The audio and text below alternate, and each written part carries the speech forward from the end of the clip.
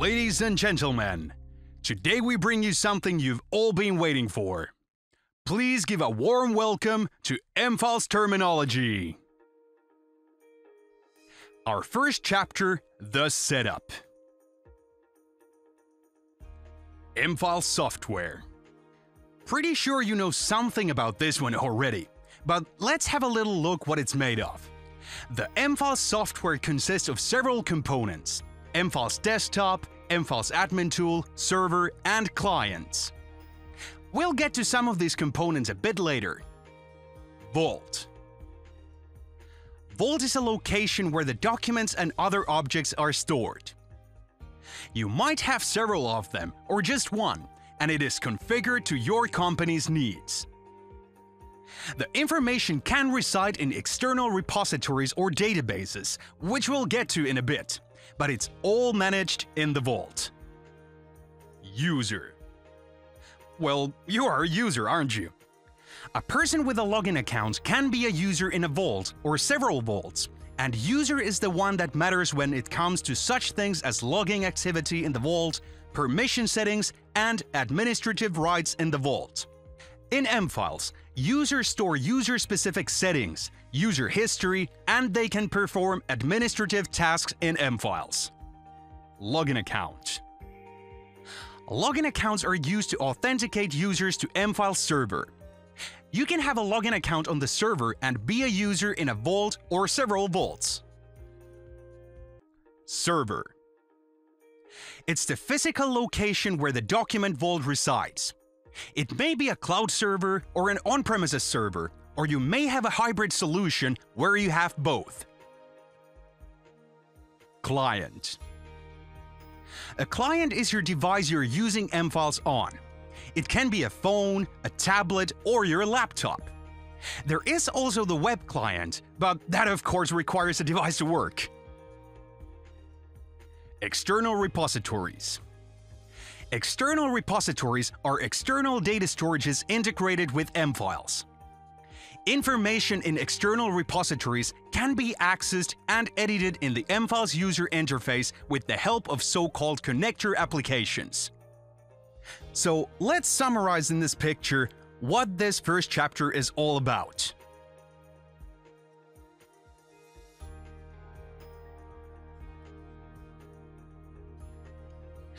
Now let's move on to the second chapter, the structure, or MFiles underneath the hood. Object and object type. Every piece of information with its own metadata card stored in MFiles is an object. There are several kinds of objects in MFiles that are created by using object types.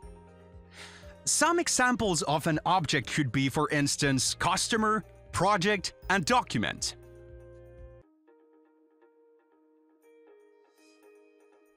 Class.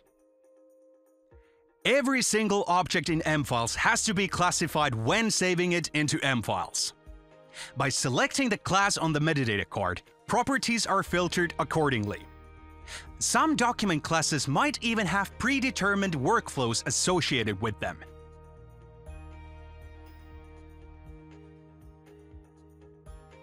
Class group. Class groups can be used for grouping classes, for the end user to be able to find the proper class easier. As an example, you might have a class group called Meetings that includes classes like Memo, Meeting Notice, Agenda, and Meeting Minutes. One class can be found, if needed, in several class groups, even though it is only one class. Only the object type document can have class groups. Property. Properties are those things on the metadata card you choose from to describe what you're saving. Oh, and if you don't know what a metadata card is, it's this thing right here. It's a card that is associated with everything stored in the vault, and like I said before, is used for describing what you're saving. We'll talk more about metadata in the next chapter. Value. Properties have values. Value for a property can be set by choosing from a list, choosing a date from a calendar, or writing in the value field. Now let's summarize this chapter in this picture.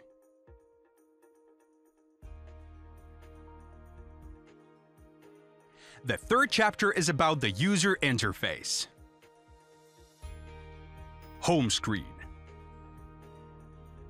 Here you can find almost everything you need. You can see the name of the vault you're currently working in, you have the search bar, the quick views, the pen tab. This is where you make the magic happen.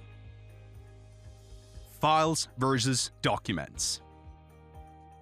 In short, outside of M-files we have files, but once they are transferred to M-files and given metadata, they become documents.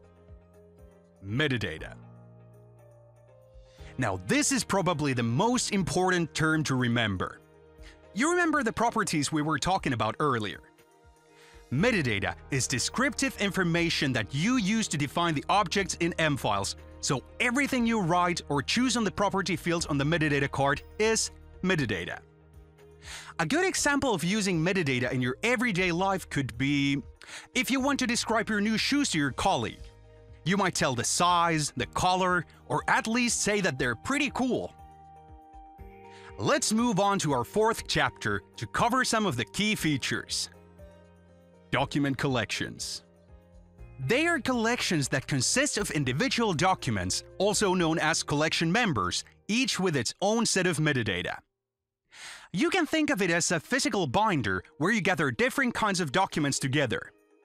The collection itself has a collective set of metadata, individual from its members. These member documents can be accessed through the collection or as an individual document. Multifile document. Multifile documents are pretty close to the document collections, but not quite the same. If document collection is like a binder, then multifile document is more like stapling together documents that make sense to be grouped together. For example, a draft of a contract and a signed version of it. Relationships. You can use relationships to indicate that this piece of information is related to another piece of information. For instance, an offer could contain an offer document and a related price listing along with a company brochure. Permissions. Every object in the M-files vault has its own permission settings. These settings determine who can read, edit, and delete objects in M-files. There are automatic permissions and dynamic permissions where you can manually set who can read, edit, and delete objects. Views. Views are basically saved searches based on metadata. Every time you open a view, M-files will search for all the objects that match the view's metadata search criteria. Grouping levels. Grouping levels are used to sort information inside a view into categories. You could also refer to them as metadata-driven categories. An example of the use of grouping levels could be if you want to categorize documents inside a view by customer or by country. Workflows. Workflows represent document lifecycles according to real-life processes. For example, if you have a document that needs to be reviewed and approved, you might benefit from a review and approval workflow, where the draft of your document is first sent to the reviewers and after they have given their comments, either comes back to you to be edited or goes to the approver, who will then decide if he will be merciful and approve the document, or if he'll send it back to you. There you go. Quite of an extensive list of terms. If you want to learn more about them, go ahead and check another video and I will be waiting for you there. See you soon.